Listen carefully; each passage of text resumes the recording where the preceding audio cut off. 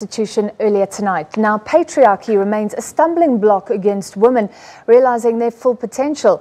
That's according to leading women who attended the Nandi The Musical in Durban.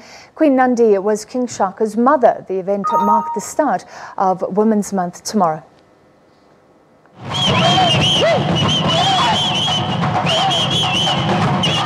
A fitting tribute to start the commemoration of Women's Month.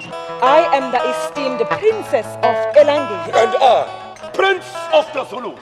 This play pays tribute to Shaka Zulu's mother, Queen Nandi, who was credited for catapulting Shaka into wresting the Amazulu throne.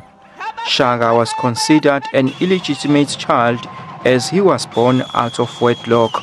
He later fought and conquered many Nguni tribes to form a strong Amazulu nation.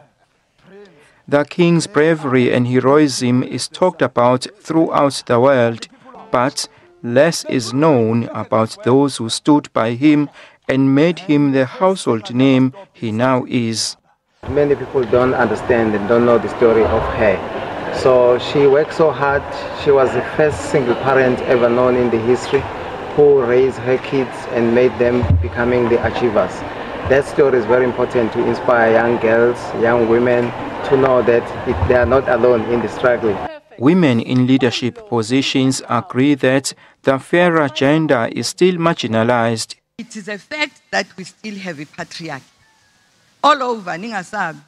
Khona yonke indawo esontweni sekhona, in our political parties sekhona, lahlala khona.